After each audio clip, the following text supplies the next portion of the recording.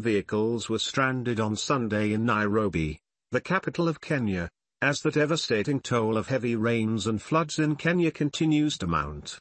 Since mid-March, 35 people have died in floods that have affected over 100,000 individuals, according to the UN, citing figures from the Red Cross in its latest update.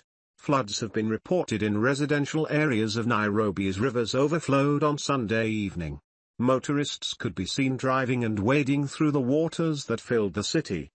The Kenyan government agency responsible for roads warned Nairobi residents to avoid flooded highways, including the one leading to the coastal city of Mombasa. Those living along the Nairobi River are urged to relocate to higher ground. At least 40,265 people are displaced in 21 out of the country's 47 counties.